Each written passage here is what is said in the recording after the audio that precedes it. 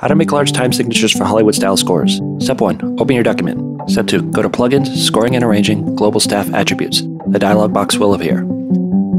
Step 3. Deselect time signatures and score. Click OK. Step 4. Go to Document, Document Options, choose the fonts category. Step 5. Next to Notation, select Time Score. Click Set Font, the font dialog box appears. Step 6. Choose Engraver Time and set the size to 48. Select OK. Step 7. Now choose the time signature category on the left. Step 8. Under Vertical Adjustment in the score column, set top to 1, bottom to minus 0.75 and click OK. You may need to experiment with these values depending on the score.